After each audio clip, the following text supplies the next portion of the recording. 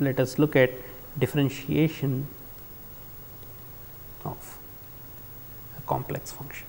So, the concept of the derivative of a complex function, okay, is motivated by the concept of derivative of a real valued function of a real variable, okay, and is defined very similarly. Okay. So, here is the definition. Let D be contained in C, okay, and let A be a point in the set D. Okay. Also, let the open ball of radius R be contained in the set D. Around A, open ball of radius R around A be contained in D for some number R, real number R greater than 0, okay, strictly greater than 0. Now, let f from D to C be a function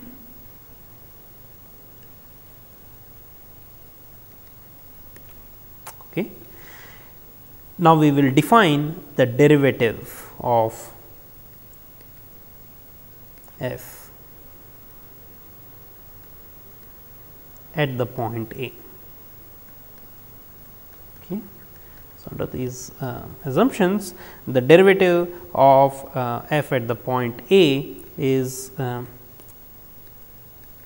defined to be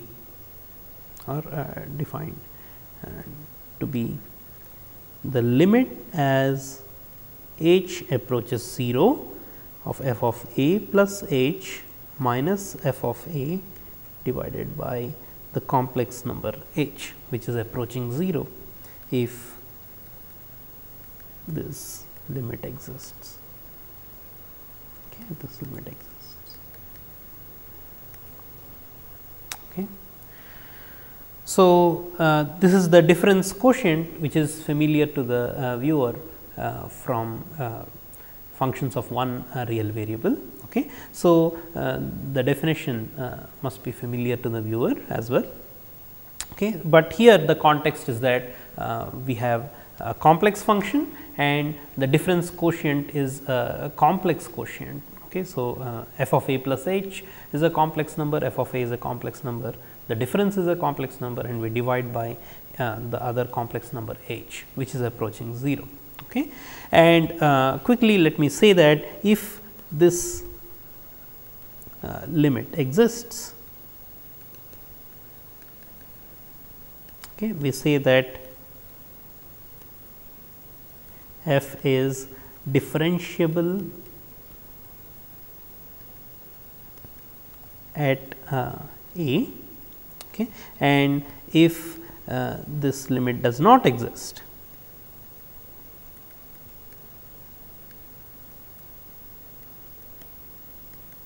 okay, then we likewise say that f is not differentiable at a.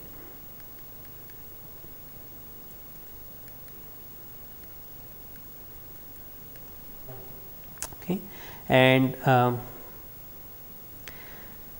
we use the following notation for derivative inspired by function of one real variable. Okay. The value of this limit, okay, in the definition, okay, when it exists, okay, is written as f prime of a or as d f by d z at z equals a. Okay. We will more often use the notation f prime of a rather than d f by d z at z equals a. Okay. So, let us see an example of a function which is differentiable. Okay. So, let d equals c minus the complex number I. Okay. So, it is all of the complex plane except the point I, okay, and let f from D to C be defined by okay, be given by f of z is equal to 3 z by z minus I. Okay. So, it is a rational function, okay, and then okay, f is differentiable at every point z naught in D. Okay. So, let us see why. Okay. So, let us see why f is differentiable at every point z naught in D. Okay. So, let z naught belong to D like it is given, okay, and let us compute the limit of the difference quotient f of z naught plus h minus f of z naught by h. Okay. So, this is equal to from the definition of the function, this is equal to limit as h goes to 0 3 times z naught plus h divided by z naught plus h minus I, okay, and that is your f of z naught plus h minus 3 times z naught by z naught minus I, okay, that is your f of z naught divided by h. Okay. So, this in turn is the limit as h goes to 0 1 by h times, let us clear the fraction and in the numerator, and we get 3 times z naught plus h times z naught minus I minus 3 z naught times z naught plus h minus I divided by z naught plus h minus I times z naught minus I. So, this gives me the limit as h goes to 0. Let us now multiply everything out in the numerator. So, that I get 3 z naught squared, okay, plus 3 h z naught minus 3 I z naught minus 3 h I, okay, and then the second term here is minus 3 z naught squared upon expansion minus 3 z naught h plus 3 I z naught divided by z naught plus h minus I times z naught minus I. Okay. So, this is the limit as h goes to 0, then we have 1 by h times. So, let us observe cancellations. So, 3 z naught squared cancels with 3 z naught squared. So, just a minute, let us pick a color. Okay. So, 3 z naught squared cancels with 3 z naught squared, okay, and then 3 h z naught cancels with a 3 z naught h minus 3 z naught h, okay, and likewise 3 I z naught cancels with 3 I z naught, okay, and finally, we are left with minus 3 h I. Okay. So, okay, minus 3 h I divided by z naught plus h minus I times z naught minus I. Okay. So, since h approaches 0 and h does not equal 0, we can cancel the h in the numerator and the denominator, okay, and then this is limit as h goes to 0 of minus 3 I divided by z naught plus h minus I times z naught minus I. Okay. So, now we can let the limit as h goes to 0 come into the picture, okay, and notice that this is a rational function of h, in some sense, okay, where z naught is z naught and I and other things 3 etcetera are constants. So, the value of this rational function as h goes to 0 is obtained by substitution h equals 0, okay, like I commented earlier. So, then this is minus 3 I by z naught plus, now h can be assumed to be 0. So, this is z naught minus I times z naught minus I. So, you get minus 3 I by z naught minus I squared. Okay.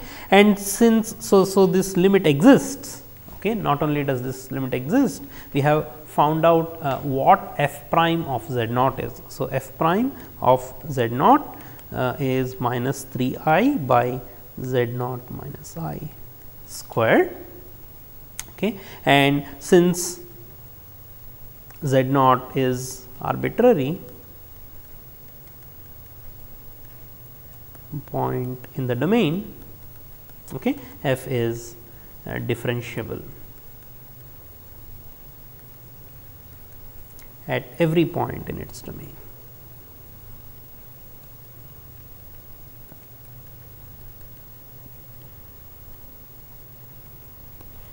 Okay. And so, when a function is differentiable at every point in its domain, we simply say that f is differentiable. Okay. So, like for continuity, where we say that f is continuous simply when it's continuous at every point in its domain. Okay. So, remark 1, okay, if f is differentiable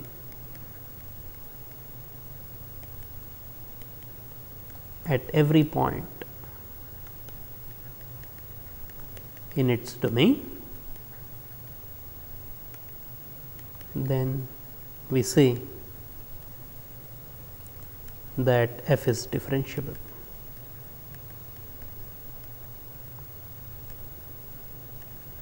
Okay, f is differentiable without any reference to the point where it is differentiable.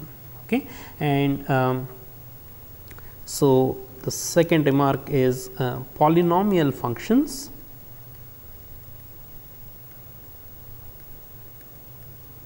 and rational functions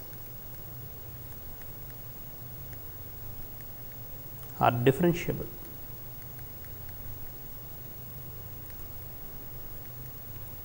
Okay.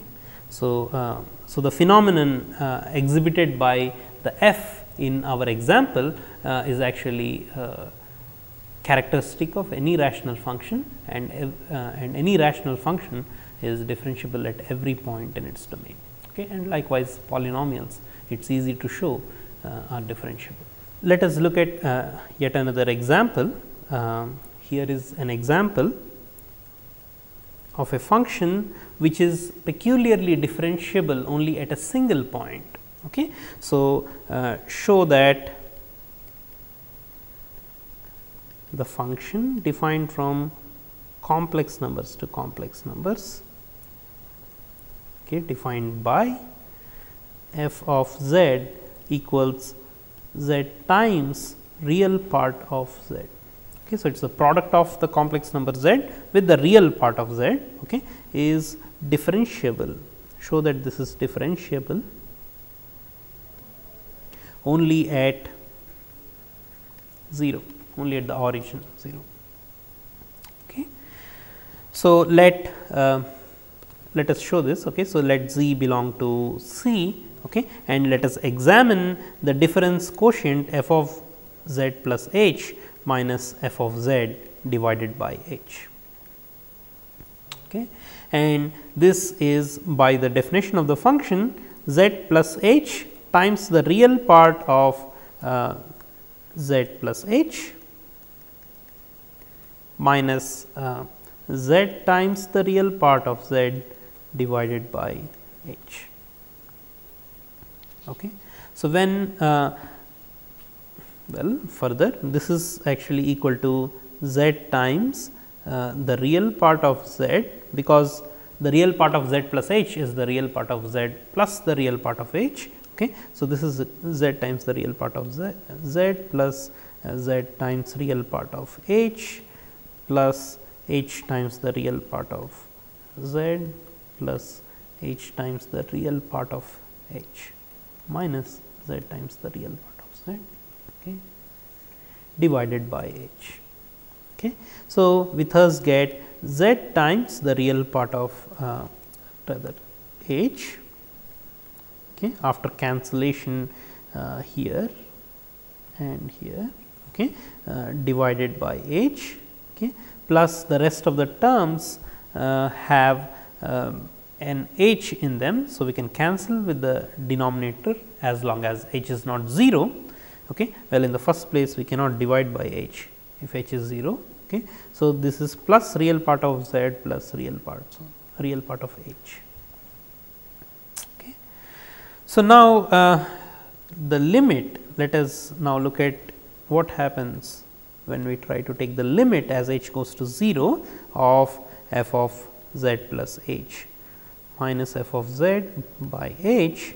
This is the limit as h goes to 0 of z real part of h by h, okay, plus, well, the real part of z plus real part of h will be simply the real part of z, as when h approaches 0, the real part of h approaches 0. Okay. So, we just have real part of z. Okay. Now, but if z is not equal to 0, okay, then the limit as h goes to 0 z times real part of h by h, this limit does not exist. Why? That is because if h tends to 0 through purely imaginary numbers,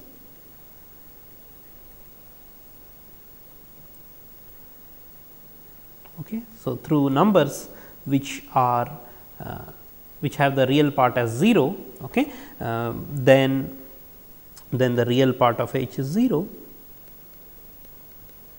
Okay. So, the limit is well, okay. So, then that happens. Okay. So, real part of h by h is 0 for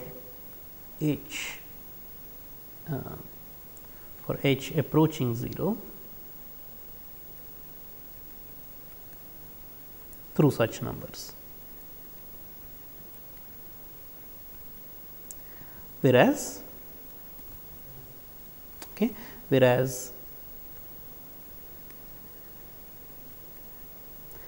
if h tends to 0, okay, through purely real numbers, okay, through real numbers, which means the imaginary part of such numbers is 0, okay, then the real part of h is h itself. So, that real part of h by h, which appears here in the limiting process, okay, is actually equal to 1, okay, and there is, okay. So, then there are two ways of approaching 0, which produce different z real part of h by h. Okay. So, one produces z times 0 constantly and the other produces z times 1 constantly, okay, z times 1. So, this limit does not exist. So, limit h goes to 0, z times real part of h by h does not exist. Okay. But on the other hand, we are lucky if z is equal to 0. If z is equal to 0, we do not have to worry about how h approaches 0. Already the quotient z times real part of h by h is equal to 0. So, this limit exists.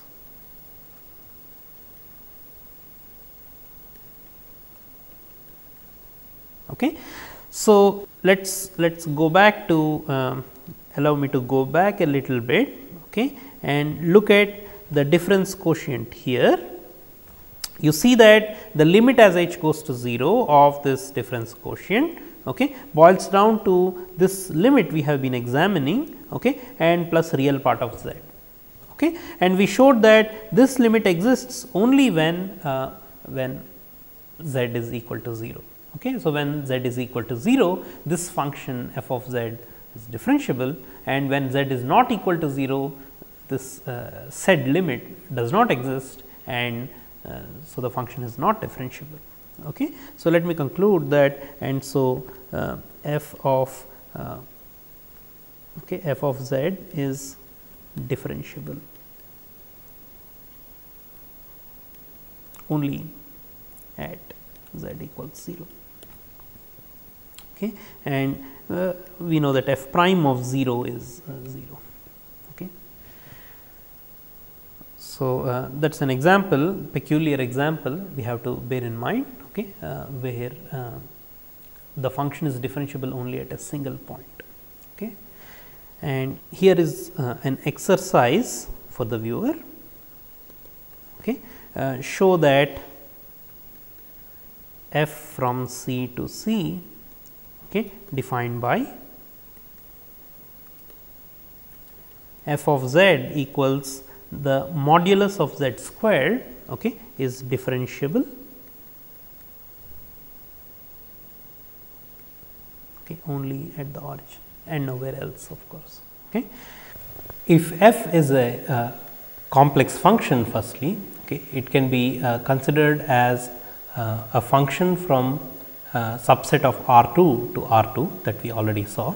Okay. So, if f of x plus I y is v of x u of x comma y plus I times v of x comma y, where u and v are the real and imaginary parts of f, okay, throughout its domain. Okay. So, f is from D contained in C to C. Okay. So, then okay, so u and v are the real and imaginary parts of f. Okay. Then f can be considered as a function, okay, f can be considered as a function from a subset of R2 to R2. Okay. So, by forgetting the complex structure, what we can do is we can say f of x comma y. So, this is really a different function, but let me use the same notation f of x y is equal to u of x comma y comma v comma x comma y, okay, defines a function f from D contained in R2 now to R2. This we have already seen. Okay. So, then one can ask that, well, we have the notion of differentiability for functions from R2 to R2, okay, and then now we have a new definition for complex differentiability. Okay. So, then are the notions same or are the notions different, and to what extent? Okay. So, I will remind the viewer that if a function from R2 to R2, if f is a function from R2 to R2, then the differentiability of f is defined in terms of a matrix. Okay. So, the f is the differentiation of f near a point or at a point a b is a linear approximation of the function near that point. Okay. And so, if you need a linear approximation of a function from R2 to R2, you need to consider a linear transformation, which then becomes a matrix. Okay. Whereas, here we have the differentiation of a complex function is a complex number. Okay. So, there is a difference between these two notions, okay, but we will try to reconcile the difference okay, in the short while. Okay. So, in this version of f, okay, df, I will remind the viewer, df at a point a b is going to be well, a b is a point in the domain, okay, and I am assuming that f is differentiable at A B. Okay. Then d f at A B is a linear approximation of f at the point A B, okay, and it is dou u by dou x, dou u by dou y, dou v by dou x and dou v by dou y, all these partial derivatives of u and v evaluated at the point A B. Okay. So, the linear approximation of the function f or the differentiation as we define it exists if and only if the partial derivatives of f, okay, all of them all these dou u by dou x, dou u by dou y, dou v by dou x and dou v by dou y exist, okay, and are continuous at the point A B. Okay. And when they exist and are continuous, we have d f is this. Okay. And if you take a point, well, a vector in R 2 based at the point A B, then d f, okay, takes vectors in R 2, okay, near, okay, vectors in R 2 to vectors in R 2. Okay. So, R 2 vectors, this is vectors near the point A B, okay, or based at the point A B, based at the point A comma B. Okay, that was the setting for function of two real variables, okay, and whose range is a subset of R 2. Okay. And we will first see that the partial derivatives dou u by dou x, dou u by dou y and dou v by dou x and dou v by dou y satisfy certain relations amongst themselves, and these are called the Cauchy-Riemann equations, which we are now going to examine. Okay. So, now assume that, so under this assumption, assume further that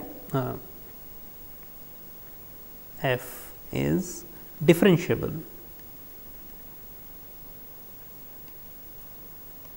okay, at a point,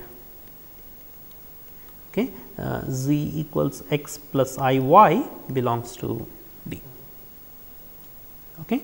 Then of course, the limit, okay, f prime of z is the limit as h tends to 0, f of z plus h minus f of z by h. Okay.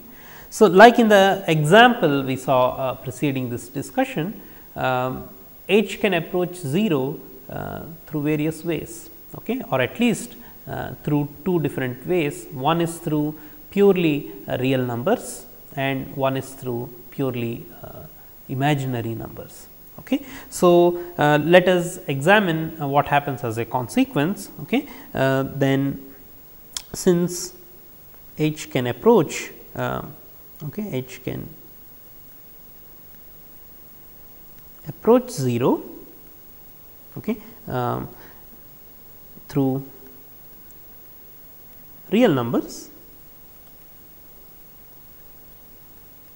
okay, f prime of z, okay, is equal to, of course, now we are assuming that this limit exists. Okay. So, the value of this limit is also equal to, okay, limit as h goes to 0 through real numbers. Here I am writing h belongs to R. What that means is h is a real number and h approaches 0, okay, of f of x plus I y. Allow me to write z as x plus I y by our assumption, plus h. Here h has no imaginary part. So, it is simply h as a real number minus f of x plus I y divided by h. Okay. So, when we see this, when we write this in terms of u and v, okay, so this is equal to limit as h goes to 0, h belongs to R. So, now I will simply consider the limit as h goes to 0 as a real limit, okay, of u of x plus h, because x plus h now is the real part of x plus I y plus h, okay, comma y plus I times v of x plus h comma y minus u of x comma y plus I times v of x comma y divided by the number h. Okay. So, this is the limit as h goes to 0, h belongs to real numbers. Okay. So, after separation we get u of let me write this u of x plus h comma y minus u of x y divided by h. Okay. And so we are assuming that this limit exists. So, I will write plus I and separate the limiting process, h goes to 0, h belongs to R. Okay.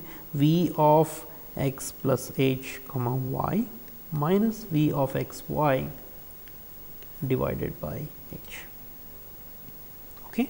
So, we readily recognize that h is through real numbers. Okay. So, we readily recognize that these limits are nothing but the partial derivatives of u and v with respect to x. So, there are various notations. So, let me use the dou u by dou x notation, okay, of the function u at the point x comma y plus I times dou u rather dou v by dou x at the point x comma y. Okay. So, so when h approaches 0 through purely real numbers, we see that f prime of z should really equal dou u by dou x, okay, at the point x comma y plus I times dou v by dou x at the point x comma y.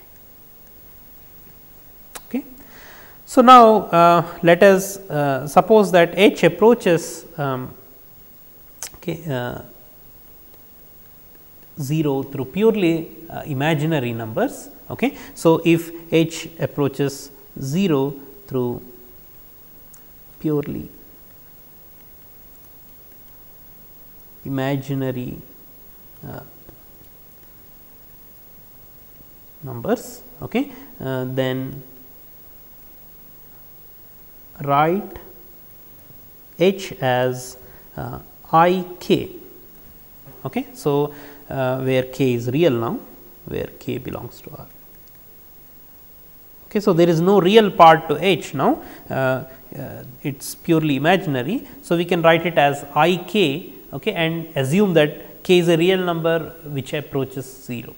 Okay. So, and okay, and then f prime of z will now be limit as, well, it is by definition this is limit as h goes to 0, f of z plus h minus f of z by h. Okay. So, now it has to equal the limit as k goes to 0, k is a real number, okay, of f of z plus I k minus, because h is I k by assumption, f of z by I k.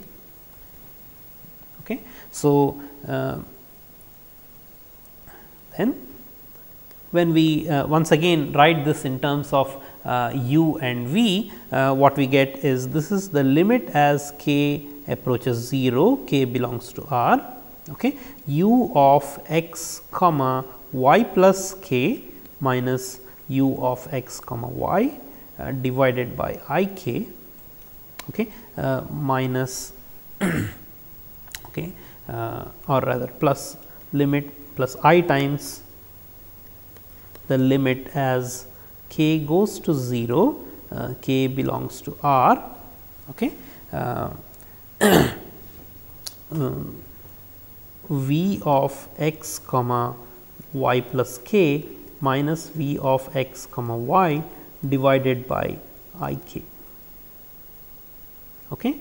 So, really I will eliminate this I here in the denominator, because when we jump to the context of functions of two variables, the complex number appearance there is not desirable. Okay. So, let me write this as minus I times the limit as k goes to 0, k belongs to R, because 1 by I is minus I.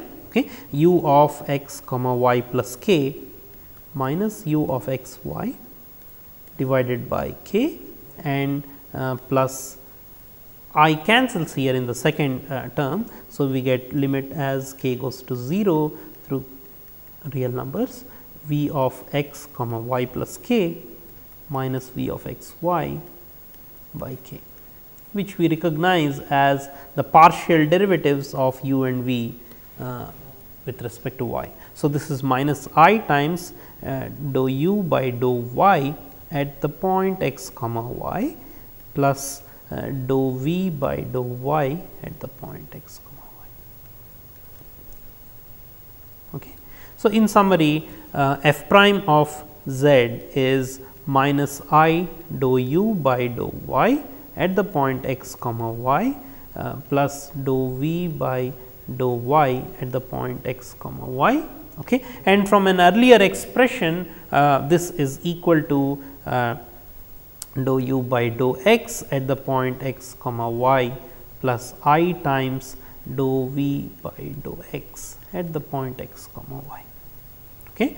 Now, equating the real and imaginary parts in this equation, what we get is the following. We get dou u by dou x at the point x comma y is equal to dou v by dou y at the point x comma y, okay, and dou v by dou x at the point x comma y is minus of dou u by dou y at the point x comma y.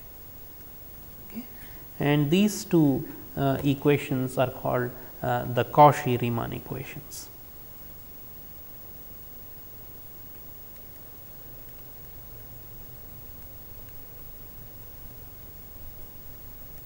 After the famous mathematicians Cauchy and Riemann.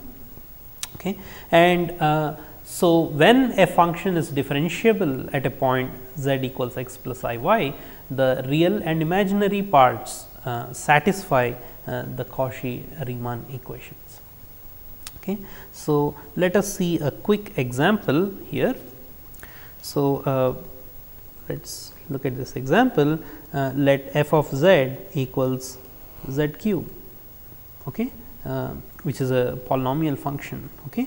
Then the limit as h goes to 0, okay, well, of course, f of z plus h minus f of z by h, okay, one can calculate this comes out to be 3 z squared. Okay. And when we try to write f as its real and imaginary parts, okay, what we get is x cube minus 3 x y squared, okay, plus I times 3 x squared y minus y cube, okay, where z is x plus I y. Okay. And so, here u of x comma y is equal to x cube minus 3 x y squared, and v of x comma y is equal to 3 x squared y minus y cube. Okay. And one can check that dou u by dou x is 3 x squared minus 3 y squared, okay, and dou v by dou x is 6 x y. Dou u by dou y is minus 6 x y, and dou v by dou y is 3 x squared minus 3 y squared. Okay. So, f is a function which is differentiable at every point in its domain, and as you can see, dou u by dou x is equal to dou v by dou y, and dou u by dou y is minus of dou v by dou x. Okay. So, f satisfy u and v satisfy the Cauchy-Riemann equations. Now, I will make some remarks about differentiability. Complex differentiability.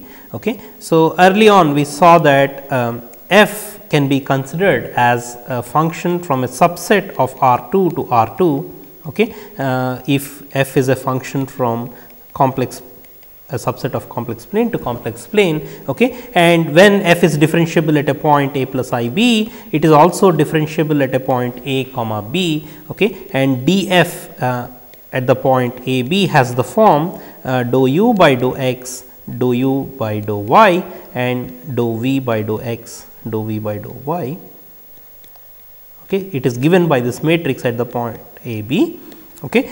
Now, since f is complex differentiable at a plus I b, okay, the partial derivatives satisfy the Cauchy-Riemann conditions. Okay. So, this can be rewritten as dou u by dou x, dou u by dou y, and dou v by dou x is minus dou u by dou y, and dou v by dou y is dou u by dou x, okay, at the point a comma b.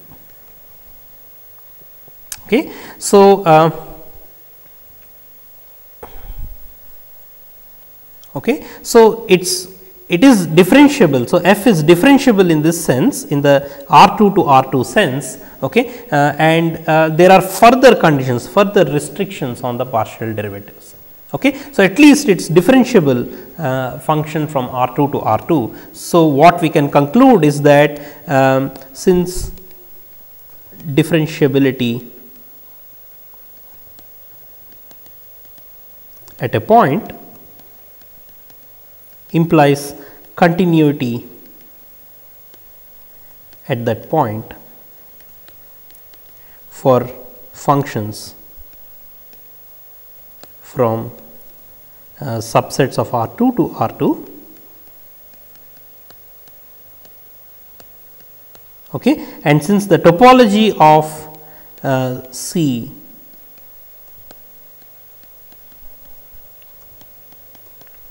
is the same as the topology of R2,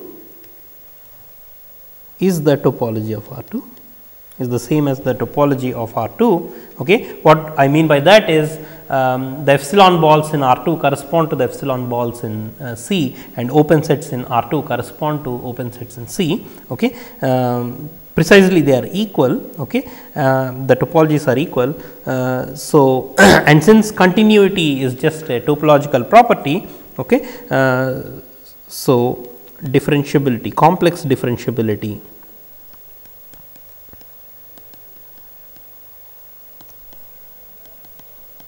implies differentiability, okay, at a point, I should say at a point,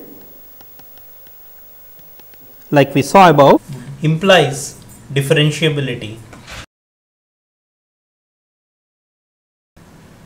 as a function from R2 to R2 at that point, which implies the continuity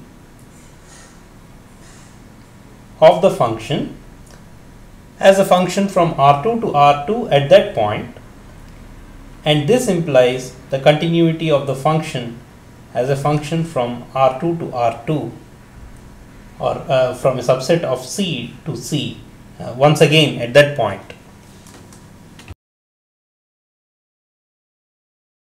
Okay. So, differentiability, complex differentiability implies complex continuity. Okay. So, so that is true even for complex functions. Okay. So, that is a vague explanation of that point. Okay. And the second note is as follows: we are going to see the geometric interpretation of the derivative.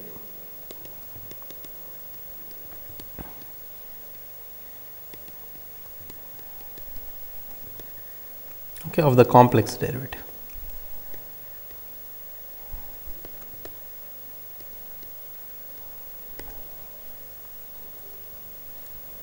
Okay. So, you see that df has this special form when f is complex differentiable, okay, and if we consider f as a function from R2 to R2, it has this form dou u by dou x, dou u by dou y, okay, and minus dou u by dou y and dou u by dou x at the point a b. Okay. So, the Jacobian of f at the point a b, okay, at the point a b is the determinant of this matrix, which is dou u by dou x squared plus dou u by dou y squared at the point A B. Okay, at the point A B. Okay, and f prime, like we saw above in the derivation of Cauchy-Riemann equations. Okay, so f prime of z, okay, of a plus I b is going to be dou u by dou x plus I times dou v by dou x, okay, which is equal to dou u by dou x by the Cauchy-Riemann equations. This is minus I times dou u by dou y. Okay. So, that minus does not matter. What I want to say is that the modulus of f prime of a plus I b is now dou u by dou x. Okay. All this evaluated of course at a b. Okay. This at a b. Okay. So, this is the modulus is dou u by dou x squared plus dou u by dou y squared at the point a b. Okay. And so, we will give a geometric interpretation when, okay, so assume for the time being that f prime of a plus I b, I mean df collapses some of the vectors at the point a b in R 2. Okay. So, when f prime of a plus I b is non-zero, it is interesting, okay, to see what happens, then the modulus of course is non-zero, okay, and then df, which is now a linear transformation, okay, of a vector alpha 1, okay, comma alpha 2, or okay, or a vector, let me write vectors as alpha 1 alpha 2 in R 2. Okay. So, the vector alpha 1 alpha 2 corresponds to a complex number alpha 1 plus I alpha 2. Okay. We are going to treat this vector, okay, as a small increment to a point or a small increment to the point a comma b in the complex plane, or a plus I b in the complex plane. Okay. So, since df is a linear approximation of the function near the point, okay, near the point a b. So, if we take a small increment to a plus I b, namely alpha 1 plus I alpha 2, which is small in modulus, okay, then df transforms this vector to the range, okay, and then we can add f of a plus I b to this to the transformation of this vector alpha 1 plus I alpha 2 to get a linear approximation of the function. Okay. So, that is the idea of differentiation anyway. Okay. So, now so we will consider the transformation of alpha 1 plus I alpha 2, namely the corresponding vector alpha 1 alpha 2 under df. Okay. So, what that gives us is df of alpha 1 alpha 2 is of course dou u. So, I will multiply the matrix dou u by dou x, dou u by dou y minus dou u by dou y, dou u by dou x, all this at the point a b of course, okay, times alpha 1 alpha 2, which gives me dou u. So, alpha 1 dou u by dou x plus alpha 2 dou u by dou y plus I times minus alpha 1 dou u by dou y plus alpha 2 dou u by dou x. Okay. So, the modulus of the transformed vector, okay, is going to be so I mean I wrote the result as a complex number, but really this should be this portion going in the first component and this portion going in the second component. I am using this correspondence. Okay. So, so the modulus of this in this form, the modulus of df of alpha 1 alpha 2. Okay. So, I am abusing notation a little bit, okay, but we are trying to see what the geometric interpretation here is. Okay. So, this is going to be after some calculation alpha 1 squared. So, the modulus squared is alpha 1 squared plus alpha 2 squared times dou u by dou x, that is dou u by dou x whole squared plus dou v by dou x squared, okay, at the point a b. So, this is at the point a b. Okay. And so, the modulus is really the modulus of alpha itself, okay, alpha here is alpha 1 plus I alpha 2, okay, the modulus of alpha itself, and this we recognize as the modulus of f prime of a plus I b. Okay. So, if you take a vector which is alpha 1 plus I alpha 2, which is an increment to the point a plus I b, which you can consider as an increment to complex increment to the point a plus I b, okay, then what f prime does is takes this vector alpha 1 plus I alpha 2 to a vector which is whose modulus is modulus of alpha times the modulus of the derivative of f. Okay. So, a picture is in order. Okay. So, here is okay. So, I will draw the picture after I complete the other part, namely the argument. Okay. So, likewise what we can say is that the argument of df of alpha 1 alpha 2, what is this? So, we will look at this computation here. The argument is what is it going to be? Okay. So, before I compute the argument, okay, let me show that, okay, dou u by dou x minus I dou u by dou y, which is your f prime at the point a b. Okay. So, this at the point a b, okay, times alpha 1 plus I alpha 2 actually gives you this alpha 1 dou u by dou x plus alpha 2 dou u by dou y plus I times minus alpha 1 dou u by dou y plus alpha 2 dou u by dou x, okay, which is nothing but this expression is nothing but what we have here. Okay. So, df of alpha 1 alpha 2 is your f prime at the point a plus I b times the vector alpha 1 plus. So, the vector alpha, the complex multiplication of these two complex numbers. Okay. So, the argument of df of this is nothing but argument of f prime of a plus I b plus the argument of alpha. Okay, because we know that the argument of product of two complex numbers is the sum of the arguments of those two complex numbers. Okay. So, using that principle I have this here. Okay. So, what I can say is that what I can say from here is that the argument of alpha is augmented by argument of f prime of a plus I b.